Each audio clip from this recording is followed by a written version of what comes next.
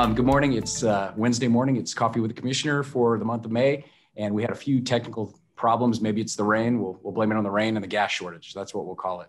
And definitely not the Russian hackers, although they could be to blame as well. We're very, very happy to have Janice, Gilley, Eric Gilmore, and special guest, Dr. Deanna Oleske. She is our Chief Medical Examiner for the First Judicial Circuit.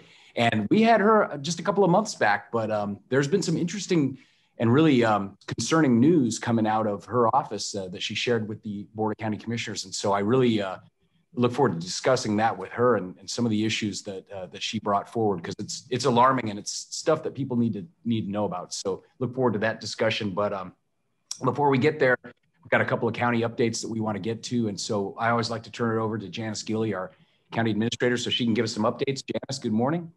Good morning. Good morning.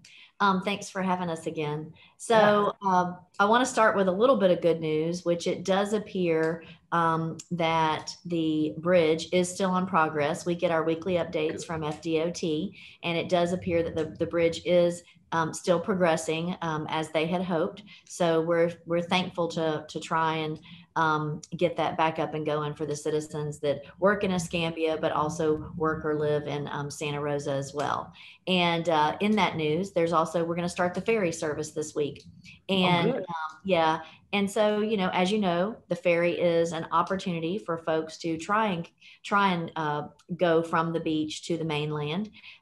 It's maybe a little bit slower than some of the other ferries that you might have ridden in shorter commutes around the country. However, it is a very viable option.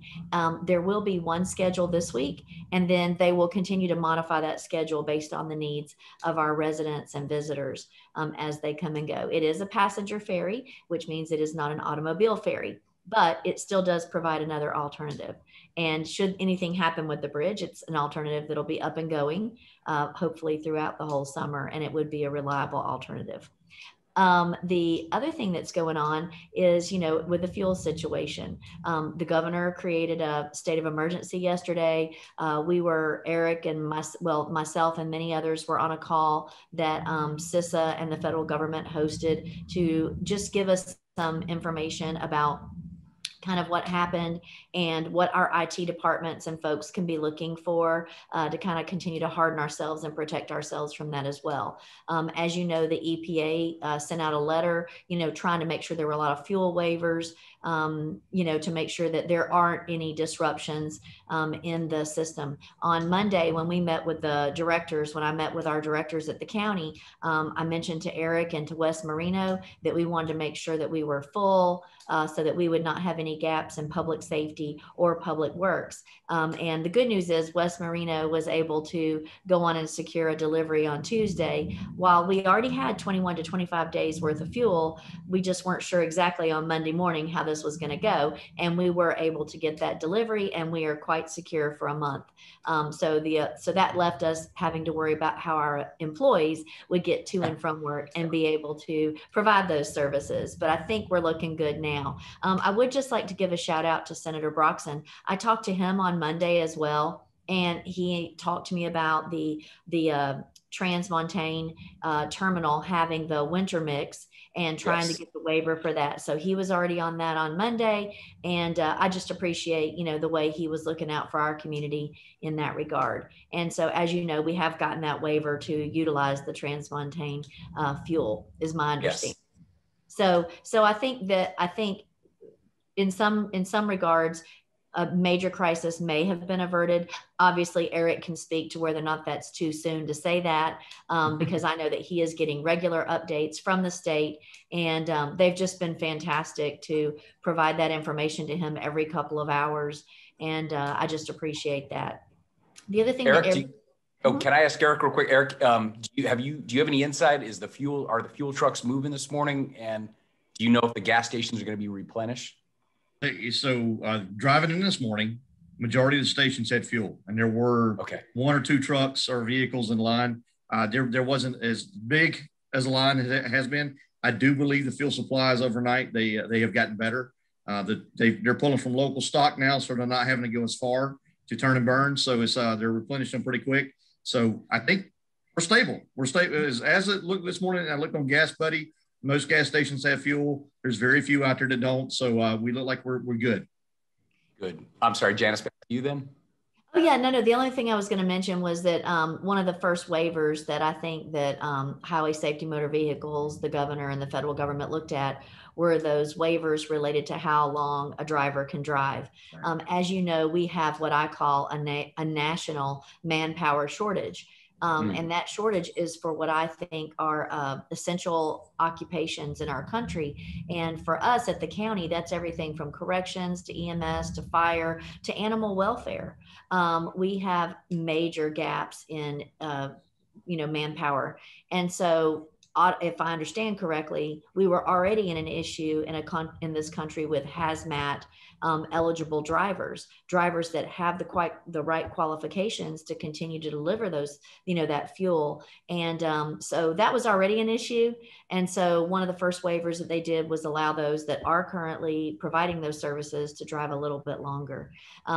Makes you a little nervous, but on the other hand, if they're driving at night and there's fewer people on the road, it may be a situation that, like an emergency situation that you have to handle. The other thing I would just mention is Eric's going to talk to you in a little bit about, we're trying to do a campaign where we say know when to call 911. He can share some of the examples with you and our citizenry as to why you need to really think about calling. And if he doesn't share one of the most egregious ones I've heard of, I'll share it. But people unfortunately do kind of abuse 911, and we're just not able to respond to those kind of abuses. And so anyway, I'll let him talk to you about that. The other thing that we have on the horizon is we have a city county meeting on Monday, May 17th. And some of the issues that we're going to talk about is the library MSTU. As you know, libraries are a very important public service to our community. And we are partners with the city as we kind of took over the library system from the city, or in partnership with the city several years ago. It's time for them to renew their MSTU, and we need them to do that. So we're going to have that conversation with them. The other thing that we plan to talk about is homelessness. As you know, it is a great issue. Yes. I think the city has some ideas that they want to share with us. And then the other thing, two other issues. So the Pensacola shipyard is available for sale, and it is a very large price tag. We all understand that. And it is on the eastern side of Bio Chico. However, which is in the city. However, working waterfronts, are a serious issue in the state of Florida, and the opportunity to potentially partner with the city and maybe pursue waterfront grants to just enhance that entire area and revitalize it is something that I think the staff would like to talk about. And we'll also talk about the American Creosote property. Oh boy. Yeah. Oh yeah, it's going to be a lot of fun. Oh yeah. Good news is you don't have to vote at the meeting, but it'll be an opportunity for conversation. Interesting. So going back to the Pensacola shipyard, that's a private company, right? I mean, that's a private company that operates out of that location. It is. And then you also have the auto shred, or it used to be called auto shred. You have that property, the salvage property. There are like 5 or 6 properties, maybe 7 properties along there that provide an opportunity for revitalization and also a safe harbor in terms of a marina that would be up in a bayou. So there's, it's one of those probably dreams in terms of, of what could be, but I do think it's worth a conversation, because I do think that places like Bio Chico are not everywhere along the coast. And it would be very interesting to look and see what the possibilities would be for our community. Do we know what the price tag is on that, Janice? I do. I can't remember it. I'm so sorry. Okay. Well, I'm sure we'll hear about it Monday. Yeah, I'm sure. Yeah. It's on the, it's millions. Hey, Janice, before we swing it over to Eric, I do have a question from an online viewer. With the demands of the job of public information officer and it being 24/7, that's the nature of it. Will you be discussing with the new fire chief? Because Eric's going to talk about our new fire chief. Will you discuss with the new fire chief and the public safety director hiring a separate public information officer for public safety? Is that something you would ever entertain? Yeah, we've actually already posted it, if I'm not mistaken. Yes. Okay, I know we've posted. So what we've posted is a public safety PIO. Our current PIO, Laura, actually, that's her background. She came really? from several different public safety posts. And so she's looking forward to working with someone that Eric and them, post out there at public safety, but they will be under her direction. And then we're also actually looking to work with the library and make sure that we also monitor and manage that PIO as well. I think a uniform way of managing public information, and then also making sure that we're very strategic, and so that each piece of public information gets the proper recognition is kind of what we're wanting to do. Because I think previously we had so much good information to share. We were sharing it kind of on top of each other. So it might not have all been getting out, so we kind of need to make sure that it gets out throughout the day in a way where it gets recognized. Because we really have a lot of good news. Oh yeah, absolutely. And Eric's been sending out the weekly report, and buried in that report every week are nuggets. I mean, nuggets of great news that unfortunately are not making it to the newspaper or the WEAR. Unfortunately, the negative stuff comes out. So I'm looking forward to that. That'll be fantastic. Janice, what else do you got for us? I think we're good right now. The only thing I would say is that I think we were down to 28 hospitalizations with COVID. And so I think I'm just, praying that we're turning the corner in that regard.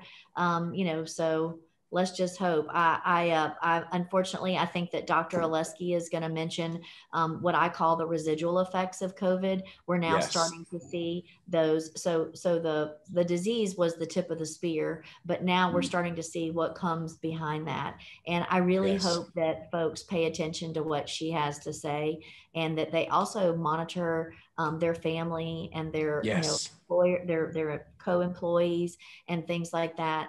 So I think what she has to say is going to be exceedingly important as we continue to move past the disease, but into, like I said, those residual impacts. Absolutely. And on the subject of COVID, this is from our Escambia County dashboard, which I encourage folks to go to. It's a tremendous wealth of information, www.myescambia.com. And then right there on the top, you'll see a link to the dashboard. But as of right now, according to the dashboard, we've tested 189,409 individuals. We have 36,000 cumulative cases, 36,230. Sadly, we have had 770 deaths attributed to COVID-19 in Escambia County. But we have had 100,675 citizens vaccinated, which, about a third or so of our population, maybe a little less than that. And then, as Janice mentioned, we have 28 hospitalized. About 3 months back, we had nearly 300. We had 291. So we've definitely turned the corner. But the thing I've noticed about the hospitalization number is it went down to 20, and then it went up above 30, and now it's at 28. It's just like it's not going away. You know what I mean? We just can't get it to go away, but we're doing a lot better than we were before. Eric, I want to throw it down to you now. We've got a brand new fire chief. That's great news. Tell us a little bit about him and when he's coming aboard. So we have Chief Jason Catrambone. He's say his last name again. Is it like Rambo? Catrambone. Yes. Okay. Jason Catrambone. So he's out of North Dakota. 25 years of experience. 18 years as executive officer or a battalion chief for hire. Comes with a wealth of knowledge. He's built fire departments in the military with DOD over in Kuwait, those areas, and came back over here. Stood up fire departments in the oil field industry, and then has taken over the city of Wilson up in North Dakota. So He's got experience building fire departments, putting things together, putting them, building them in and getting the training and everything. So I'm looking forward to it. He's going to bring, he shares the same mission, vision, values that we do as far as, accountability, getting things done right, and doing the job for the citizens. So I'm looking forward to having him come on board and seeing where he's going to take us. And tagging on to that, we also do we not have a brand new EMS director coming aboard? We do as well. So we do have our EMS manager, David Torcell. He'll be here June. So David starts June 1st for our EMS manager position. And then Jason starts June 14th. So both of them will start in June. I'll be bringing them down to you guys to meet and have a discussion with the commissioners and introducing them to you and then let you see what they're about. And I'm excited about what these guys are going to bring to the table and how they're going to take us and get us moving forward. So, well, I just want to say, Eric, since you've taken over the extra duty, because you're the emergency manager, but now you're wearing two hats and you're doing the public safety direct. director job. I just think you've done a great job, and I'll just throw a shameless plug for you for the position on a permanent basis if you'd be willing to do it. I know it's probably a very job. I know that both of your jobs are, but I just think you have the disposition to do it. So I certainly hope Janice would consider you for it, because I think you'd hell of a job. Well, we have to convince him to take it. You got to take it, man. We need you. Come on. We need you to step up. Yeah. Well, I want to mention something that Eric is doing. So Eric is communicating exceedingly well with all of his departments. And he communicates with them weekly. Obviously he talks to anyone daily. That's not a problem for him. He's always had a very wide open door. But I would say that the communication that he has provided at Public Safety has been exceedingly well received. And even though he doesn't always have the best news, he always has news. And I think that's what the folks have been starving for, is some kind of information from him. And I know that he has been joined by the new fire chief on some of his calls with the staff. And I think that has been well received as well. And so, you know, we just pray now for more bodies, more people to come and EMTs, paramedics, firemen, and join the team, because I definitely think it's on a very positive trajectory under Eric's leadership. And I agree with that 100%. And I will say one of the things that you're seeing nationally around the country, and I think it won't be long till you see it here in the state of Florida, is these governors are saying enough is enough. Federal money. We don't want it anymore. You're destroying our economies. You're destroying businesses, because no work when you're dumping all this money in their lap. And oh, by the way, inflation is happening. I mean, look at the cost. But look at gas. It's up $1 a gallon since the new administration. Not to get too political, but the realities are the realities, and the wage push inflation, you can't deny it, you know, and so as I say, as that trickles down to us, I think if we remove some of these, I mean, there's a laundry list of acronyms for all these different federal programs that you can get this money for this spouse here. And Alabama just said, no, we don't want it. Texas is moving that direction. And I don't believe it'll before Florida does, because sometimes a good thing, too much of a good thing, turns into a bad thing. And I think that's what we're seeing here. But back on the subject, today's News Journal this morning, as I read it before I came in, has a pretty stark article there, Eric, and you're prominently featured in it, about EMTs and paramedics. So what's the plan to get that fully staffed? You know, I get a lot of calls on it, and I understand we get a lot of frivolous calls. You know, grandma has a headache, send an ambulance. You can't do it. We don't have the manpower, but what's our plan going forward? So going forward, we're going to first and foremost hit a campaign that's tries to educate the public on when to call 911. When do you need to call 911? So we just had a situation last night where a lady in a nursing home just didn't want to be there. So we sent an ambulance to go evaluate her. She had no medical emergency or anything, but our crews transported her, but just because she didn't want to be there. So these are things that we've got to stop doing. We had the old saying, you call, we haul. Well, we're not at that point anymore. We can't, you call, we haul. We got to evaluate, assess, and make sure you meet certain criteria to put our resources toward you. So we've had people call to charge their cell phones. We've had people call to turn the TV off. We've had people call, yes. And they were sitting there ready to go to the hospital. They get to the hospital, they refuse against medical advice, and then they walk across the road to the mall. We have people who call for toothaches. We have people who call, they fell 4 days ago, and now they want to go to the hospital. These are things that people could take a ride in a car to their primary care physician or to an urgent care and get those things handled, but they call us. They always call 911. So we're working on upstaffing. I'm bringing a plan to you guys, to the board later this month for a fee schedule increase so we can increase our fees. We haven't increased our rates since 2011. We've had an increase in equipment, increase in manpower, insurance, apparatus, gas. So we're asking for that. And in turn, we're hoping we can throw a little bit back to the employee to be competitive with lifeguard and AMR. Yes. Really want to build and retain that core good group. If I could get a stack of applications and I can go through and be very selective and get the best of the best, that's what we want to do. And retain those people and have the good leadership and the good people here working for us. And then we want to absolutely put more people on the road and more trucks on the road. We try to put 15 on the road during the day and at least 8 or 9 at night.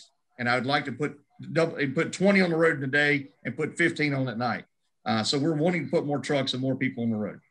And I know we're working toward, with our bargaining, with our, of course, I'm not at liberty to discuss specifics, but we're working toward some solutions on our end from a policy perspective in terms of wages and potential things that we can do to make your job of recruiting easier. But one thing I want to say, transitioning over here from the school board, we had a program over at West Florida Tech, and I know we voted on an MOU with the school board recently. They have a program, and I think it's an EMT program. Correct me if I'm wrong.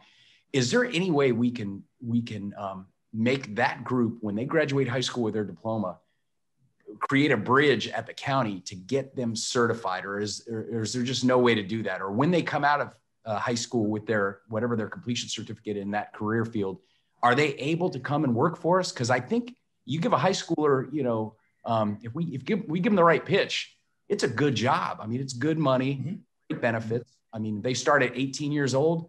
You can be retired at 48. It's hard for a kid to see that, but sitting here at 53, I wish someone would have punched me in the face and told me that when I was 18, right? I mean, I'd be on the beach with pina colada with the like Thurston Howe with the umbrella in it, right? Instead of getting up. Right. But can we do that? Can we bridge the high school to us? Yes, the answer is yes. And for whatever reason, it ceased to exist a couple of years back. We did have that program where we were tied in with the students and educating them. We're trying to get that back. That's what you guys approved for me this last board meeting, was so that we can have their students right along with our people. Yes. And see what we do. And that's the recruiting piece. That's how we get them tied in. And once they finish the program, we get them certified, and then they're with us. So no, we are bridging that gap to make sure we can tap into that resource. Not only that, PSC, George Stone, which is where the EMT paramedic program is, or the EMT program is. And they're trying to start a paramedic program as well. So we're going to tap into that. I've got fire trying to tap into it because they've got a fire program. And we just hired some cadets. So the cadets, they finished their program up later this month, and we're hiring these guys. They'll be already onboarded. And guess what? In a couple of weeks, they'll take their state exam, and they'll be, Fire 1 or Fire 2 certified firefighters. We just roll them from a cadet to a firefighter. And now they're on the truck fighting fire. So I don't know why these things had stopped, but we are going back and bridging those gaps, tapping into that talent pool, and getting it onboarded a whole lot quicker. And that way we have a stream of people we're trying to funnel into our programs. Yes. Well, that's fantastic. I mean, because it needs to happen. And, I know you got a tough job ahead of you.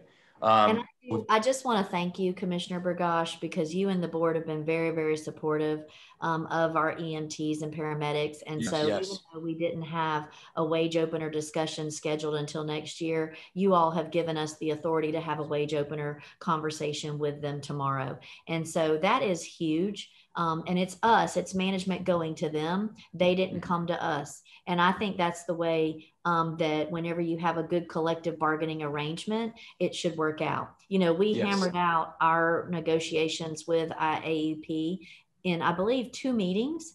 I think the third meeting was just to clarify everything. And we were done, within 2 or 3 months of the expiration of the previous CBA. And so because of, I think, that relationship that we have with that particular union, we're able to now go back as management, ask them for a wage reopener, which is very unique, where management asked for the wage reopener.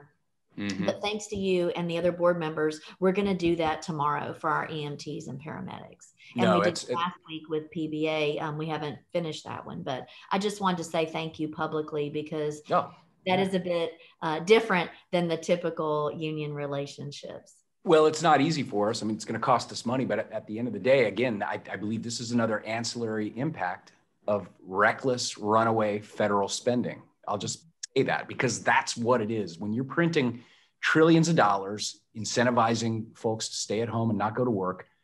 Jobs report came out the other day. It was a third of what they thought it would be.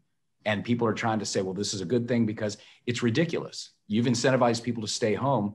It's impacting the business community. McDonald's has to pay $15 an hour now. What does that mean? And we can't get firefighters or EMTs. What does that mean? So it's a big problem. And I know as we transition and segue down to Dr. Oleske, I know she has her own staffing challenges as well. And Dr. Oleske, thank you for your patience. There was just a lot going on. But when you sent that email to me, that was compelling. And the last sentence of your email, when you talked about, well, first, the context of this. Tell us about that percentage increase in drug overdoses. What prompted that email that you sent us?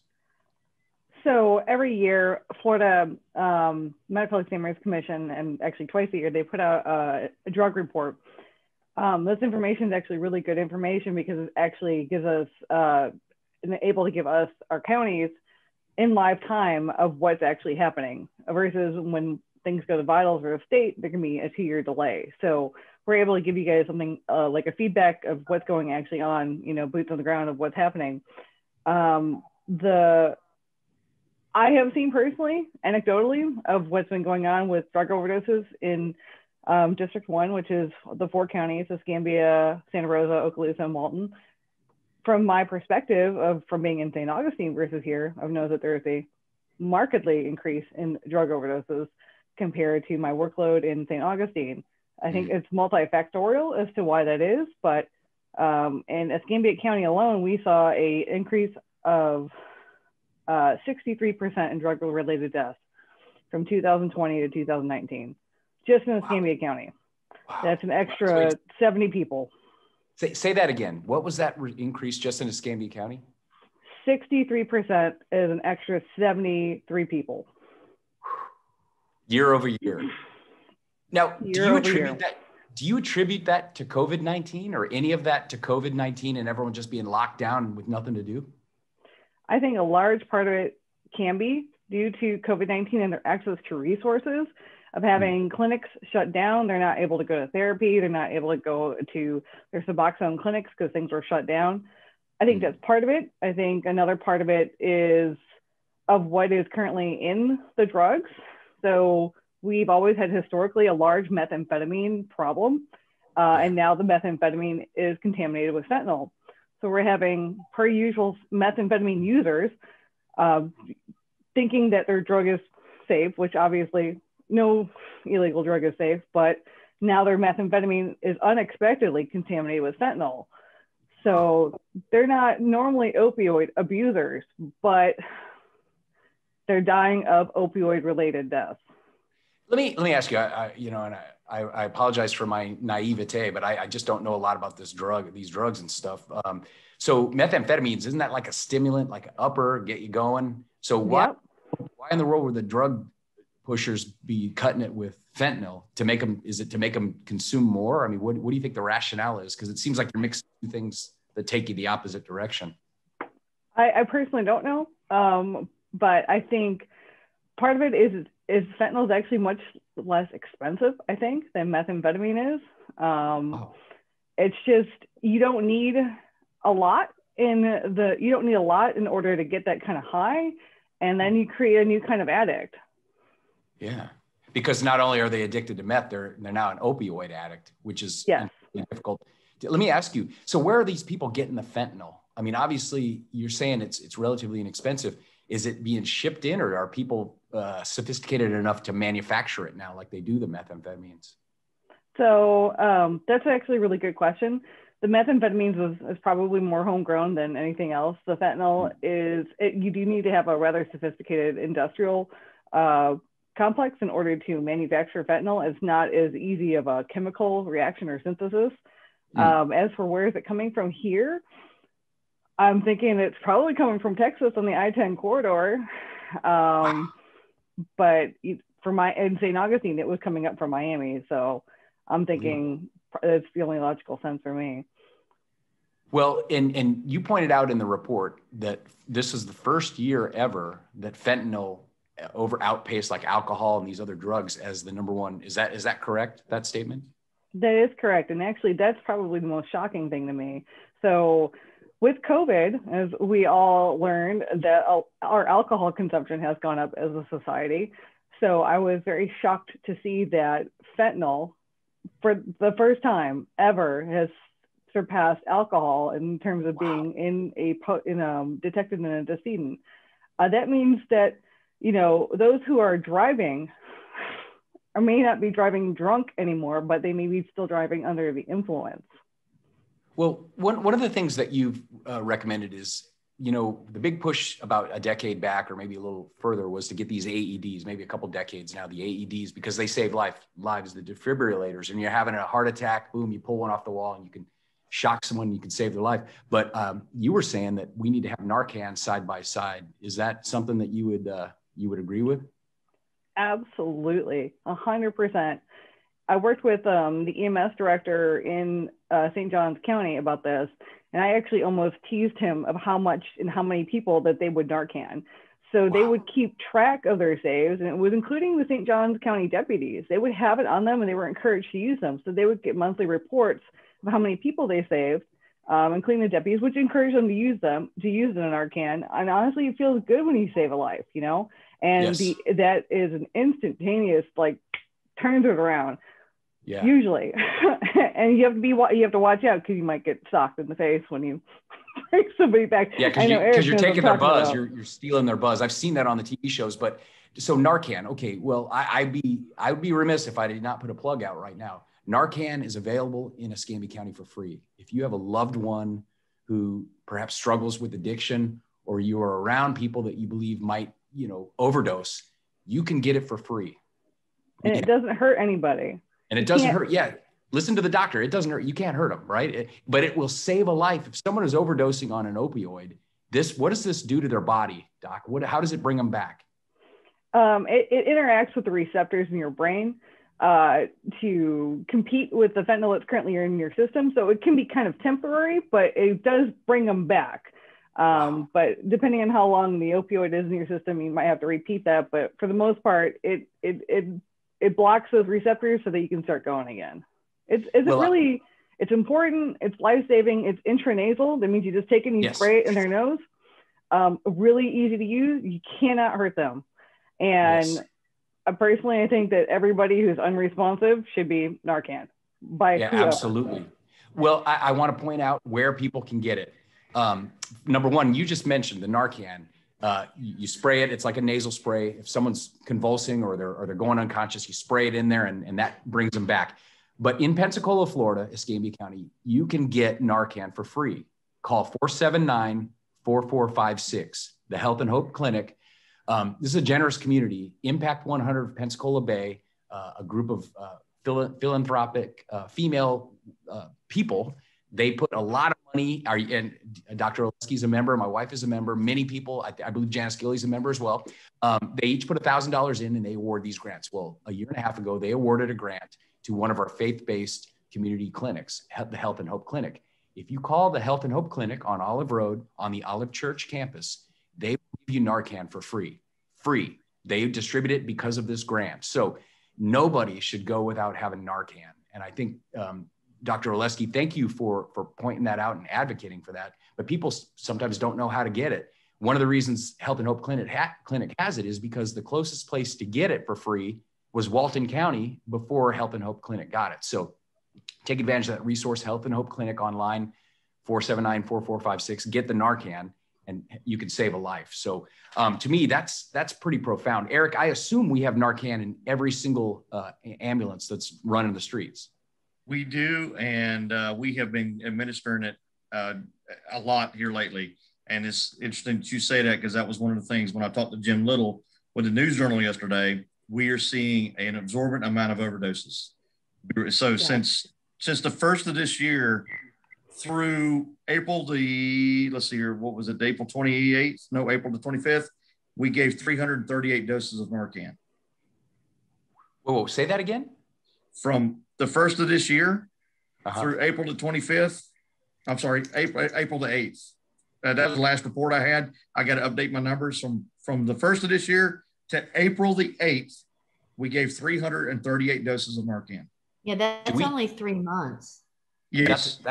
That's incredible. Do we know how many of those resulted in a save by chance? That would be a great number to know. I don't know that, but I have heard and talked to the crews that once they administer the Narcan, the person comes to, they're fully conscious and alert to norm. So they've transport at that time, even though they were on the verge of cardiac arrest. And then they leave them, and 2 hours later, they're right back, and they're back in the same state they were in. You know, this is a devastating problem. And you know, I'm hearing from you in emergency services. I'm hearing from our chief medical examiner. And, you know, the ironic thing to me is what I've heard from a lot of people is that drugs and drug abuse, it's a victimless. Haven't you heard that? The victimless crime trope. It's not a victimless crime. It's a dangerous situation. When I was on the school board for 10 years, that was the number one reason we were kicking kids out of school was drugs. And toward the end of my tenure on that board, sadly, they started to water down the discipline. We used to kick them out. We used to expel them with services, continuing services. It's a nuanced distinction, but it seems like society is doing the same thing. They want to water down the consequences and the penalties because they say it's a victimless crime. 338 times you had to save someone's life with Narcan.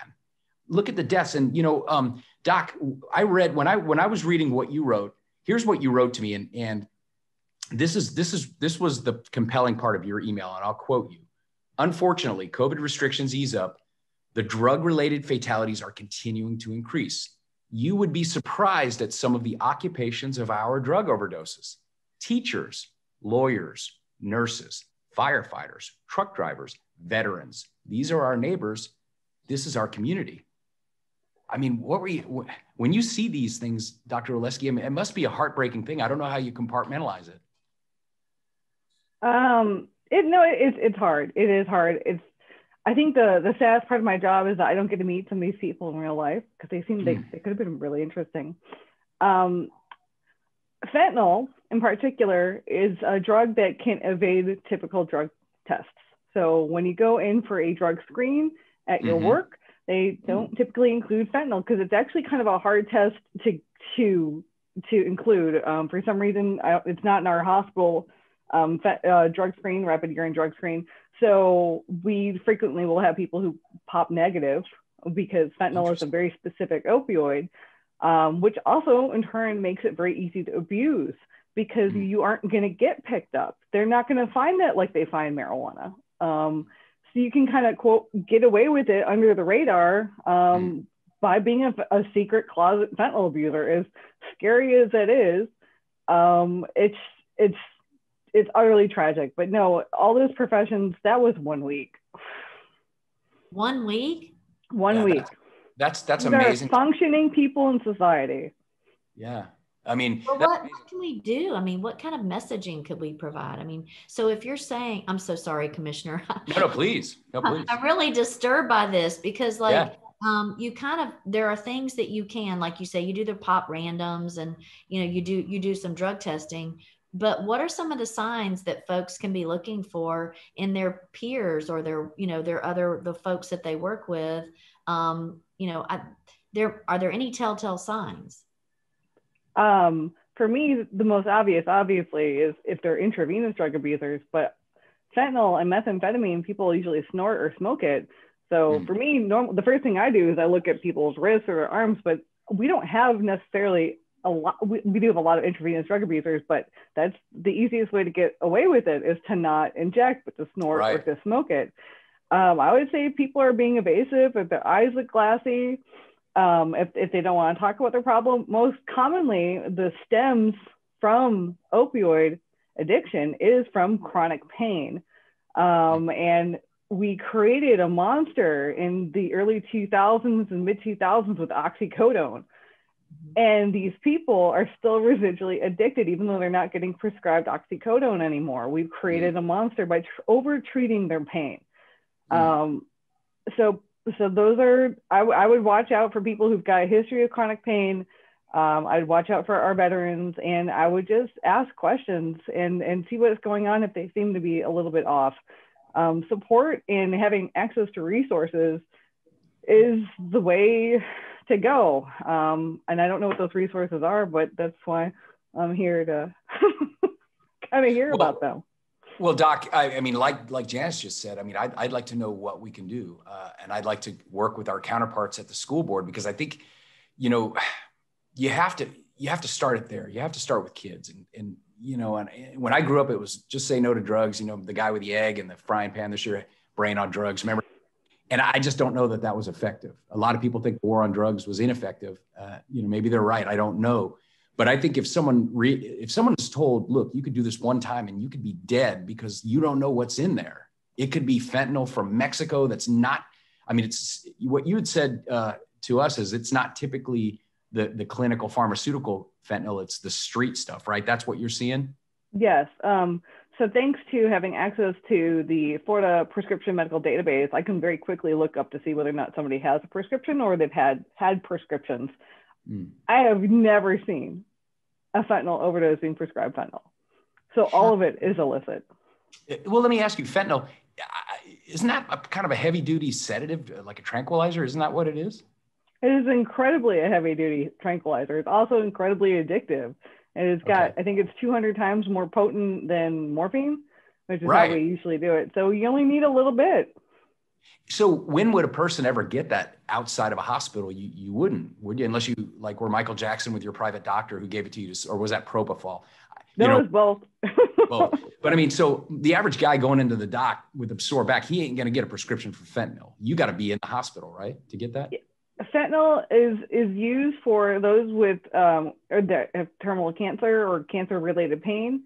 They'll come in patches usually, or lollipops or things like that, because it's a very short-acting drug, but it's not a good long-term effective method of pain control because it goes away pretty quickly. But no, you typically would not. I have never seen a doctor write a prescription out of the ER for a prescription for fentanyl. No. Wow.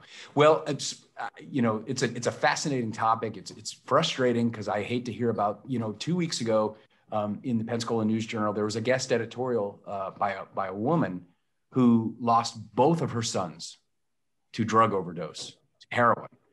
And it was heartbreaking to me to read that. And the fact, I just don't know how you carry on with something like that. But she talked about their behaviors and they're taking phone calls in the middle of the night, running out and all these things. And I just got a chill up my spine when you just mentioned some of these behaviors, the glassy eyes. It's a tough issue, and I want to help. And I just don't know from the county's perspective, from a public policy perspective, what we can do. I mean, we could certainly use our PIO to put out ads on our website. But I think unless it's a holistic solution with the school board, the city of Pensacola, all of us, I mean, I just don't know what we can do. Frustrating to me. I don't like problems that we can't resolve. Do you have any suggestions, Doc, of what we could do? What worked over in St. Johns County? In St. Johns County, there is a lot of community involvement, from different groups and support groups of whether or not they can actually go in and talk to people. That's one of the bigger issues with COVID is we've got Zoom drug court, we've got Zoom counseling, and not having the actual interaction with people. Then not having the interaction with people also makes you lose accountability to sobriety. Yep. So I'm hoping that with things opening up that we're going to see a little bit less, but so far, not so good. And so I'm hoping, like I said, as things are opening up, people can actually interface with each other again and hold each other accountable, then I think that we're going to move towards a more sober society. And Dr. Oleske, you provided to us the DOMES board that oversees your operations. You provided to us some numbers the other day, just in general, as to how many more autopsies and evaluations and investigations that you had to do this year over last year, and they weren't all COVID related. So you want to share those numbers? I didn't know if you had them with you, but it was pretty staggering. Even though this one is the most staggering, it was just pretty staggering in general, the increase in the need for you and your services over this past year. So we saw a 30% increase overall in non-COVID fatalities. If you include the COVID fatalities, it was a 70% increase in our caseload, which is truly remarkable. Most other jurisdictions across the country aren't seeing nearly that high, although I did just see Pima County in Arizona post that they had a 28% increase. For the most part, I'm seeing between 15 and 20, but Escambia County, in District 1, when I was looking through to figure out what's the part that's increasing the most? Is it traffic fatalities? Is it suicides? It's not suicides. Traffic fatalities have definitely gone up, but I'm going to tell you it's drug overdoses, number one, and number two. I saw this more so during the actual pandemic now than I'm seeing currently. Is young people who don't go to the hospital or will not go to the hospital despite having very obvious signs of probably a serious medical issue. Like we were talking with Eric about how people are abusing 911, but they weren't calling 911 at all. They're crushing chest pain for several days, and they're 35, 36. Yeah, they're not the healthiest, but I mean, that's still a preventable death. People who are sedentary, they're not moving around, having blood clots in their lungs. And they're experiencing shortness of breath, and they're so scared that maybe this is COVID and they don't want to go get tested, but it's not COVID, it's a blood clot in their lungs. Oh my God. That could be prevented. Yeah, all of so many of my deaths are preventable. I want to say 95% of my deaths are preventable. That's an incredible statistic. That is an amazing, incredible statistic that I just heard. Wow. 95%. Honestly, probably somewhere like that. I mean, if you think about it, like all traffic fatalities are preventable, all drug overdoses are preventable, all young people suddenly dying are preventable, all suicides are preventable, all co-sleeping infant deaths are preventable. These are all preventable deaths. I did want to touch on one thing, if that's okay with y'all, yes, about ma'am. FEMA. Yes. So we're talking about federal money. So one of the things that FEMA is doing, because we had talked about this last time when I was with you, Commissioner Bergosh, about unclaimed persons. So FEMA is now offering a substantial amount of money for funeral assistance through the government, not through us, for COVID-related deaths. I think they get up to $8,000 or $9,000, and if you don't cost, they're reimbursed. And then that can be requested through FEMA. You can just Google FEMA funeral assistance. That number is 800-462-7585 to get going with that. They need to have COVID-19 somewhere in their death certificate. It is our standard practice that we're not necessarily going to change death certificates. I can't change a family physician's death certificate. But if it is on there and you would like to go forward with that, then that's the way that you can do it from the federal government. And unfortunately, the counties cannot submit for reimbursement. It has to be individual. Well, I'm happy the money's out there, but again, where's all this money coming from? I step back from my local role as a local policymaker, and I look at the amount of debt that the government has just created, and there will come a reckoning. No matter what anyone says, no matter what their title is, when you hear the Federal Reserve Chairman say, I see inflation, we perhaps need to notch up the interest rates. And then 4 days later, for political reasons, she walks it back and says, well, maybe we don't need. We've got a problem. And I think a lot of this outside of COVID trickles down from that irresponsible financial policy from both parties in Washington, D.C. But I'll get off the soapbox now because we're trying to talk about health stuff. Hey, speaking of free money, Janice, we got the American Rescue Plan. Allegedly, we're supposed to get $61.3 million or something like that, or about. Dr. Oleske and I have spoken about her facility. I've been over there to see it. Dr. Oleske, how did you come out of session? Did you get any money out of session, or are we still waiting to see if the governor's not going to veto it? We have news on that. Janice is shaking her head. Yeah, he has not received the budget yet, so we would have to receive the budget. Is there money in there for her facility? There's for planning and design, $250,000 planning and design. And any of us that have visited her facility know the dire situation I hate to say that word, but dire situation that she's in, not only from a spacing for her staff and her other doctors, but also from just a morgue standpoint. There are major issues. And I know that at one point we did have funeral homes and other folks very frustrated with the lack of availability at her office to be able to provide the services that she provides. And so that then trickles down to the families and just, closure in, unfortunately, these situations. Yeah. So, I'm sorry, go ahead, Doc, go ahead.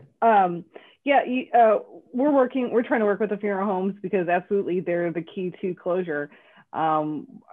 We're over capacity right now. We bought a trailer, which we're still waiting on tags to be able to use to cool bodies, which is sad that we're at that point that we need that.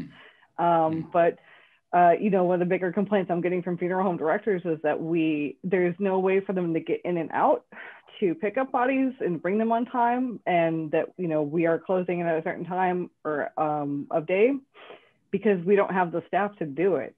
And that it breaks my heart, and I never want to interfere. So we're working hard with the funeral homes to make sure that somebody can stay a little bit later, so that unfortunately we can end up in some overtime, but we got to do what we got to do to help these families. Well, I think the issue that a lot of folks don't understand, you're dealing with a lot more deaths this year because of COVID, and then non-COVID deaths are going up. You were already in a very size challenged, constrained facility. The day I was there, I mean, your cooler was full. I remember when we opened the door, I couldn't believe the number of bodies, the way you had them arranged on racks. And I mean, it was overwhelming to me. So I cannot imagine the shape that you're in now, but tell the folks what you told me on that visit about your size of your facility and the population you serve compared to other cities that people will know. Sure. So currently we have about 4,400 square feet. In my office, I could practically touch both walls. I don't have a glorious or beautiful office, despite my cousin's beautiful painting up there. But I think we only have 7 total offices here. We have no space for another doctor. We have no space for any other full-time equivalents or assistant staff, but we have 4,400 square feet total for our office and for our morgue and our cooler. So if we compare ourselves to Denver, which has nearly the same population that we serve and nearly the same caseload, they have a new facility that they just moved into and have outgrown, and it is 26,000 square feet. Whoa, 26,000. So we serve the same size area population as Denver, Colorado, which everyone knows. And they have a facility that's 26,000 square feet, and yours is 4,400. Yes. See, that's a story that needs to be told over and over in the media, and hopefully the media will tell that story. I know from our perspective, Doc, we want to help you, and I think we're going to work with you. I understand. Tell us a little bit about, and I just can't believe how fast an hour goes, but tell us quickly a little bit about your plan for your new location and how that's progressing and how much it'll cost. What's the price tag? Well, thank you, Commissioner Bergosh, for allowing me to be on here. I appreciate that I get a little bit of a voice, even though in the morning. I'm not a morning person. I'll be happy to talk to I'm not either. Oh, sure. In the afternoon, if you think he's high energy now. Oh, really? After 2 cups of coffee? Yeah, man. So we're looking at a sizable facility that can serve all of our counties, because I'm not employed by Escambia County. I'm employed by DOMES, which is all 4 counties. We're looking for something that's a little bit more central in terms of being able to service Walton County, which is more than an hour and a half away from where we are currently. So the place that we're looking at is Santa Rosa's industrial complex off of I-10 and 87, which gives Escambia County, I think, a 12-minute extra commute, and it shaves off a half an hour for everybody else, which would be great. We're looking to get 4 to 5 acres of land so that we can expand for later. Build an adequate facility for now, and the easiest thing to expand later, of course, is office space. You want to do the morgue right, which is a very specific need that needs to be done right the first time with adequate space to plan out for. Office space can always be added later. And the total cost of that facility can be anywhere, and I don't even know, because it's COVID, right? I mean, you can't get your fence done. You can't get anything done. You can't get your dishwasher repaired. I can't buy wood. I can't buy a generator. We can't buy gas. What's going on? Pre-COVID prices between $14 and $16 million. And that would be, like I said, we're going for a 30-year facility. And the trickier part for us is that we are essential employees, and that we are going to need to hunker down in this facility. And it needs to be hurricane resistant. And the wind mitigation rules just went up too recently. So, well, it's going to be challenging. Dr. Oleske, I can't thank you enough for taking time out of your busy schedule. I mean, we heard from you just how busy you are now with all these extra deaths. We appreciate what you do. It is a public service. It has to be done, and the families appreciate it. I appreciate it. And I'd like to ask you to come back when we get that full report, because I want to talk about that again. I'm going to talk about that at our next meeting.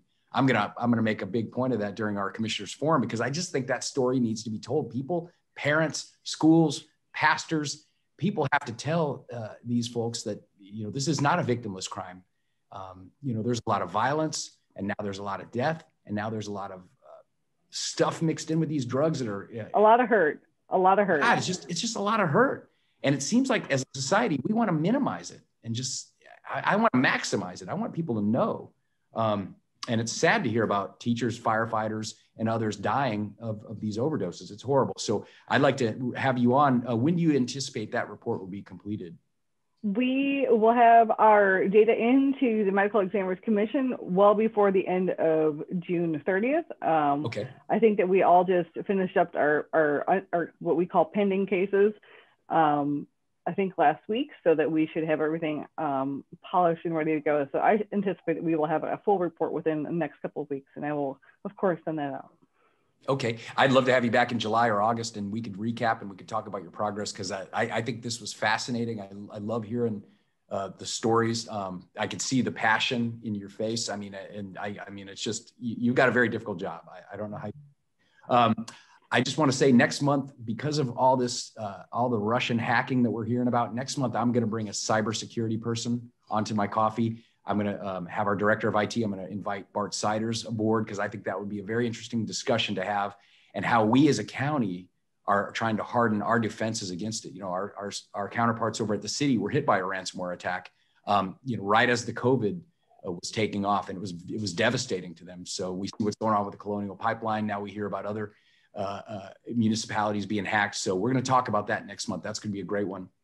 And before we go, I would be remiss if I did not thank Janice, Gilley, Eric Gilmore, and Dr. Deanna Oleske for being with me this morning. Before we do go, I just want to give a shout out to Tim Day in the Environmental Department, because we did receive from the Fish and Wildlife Service concurrence with our plan.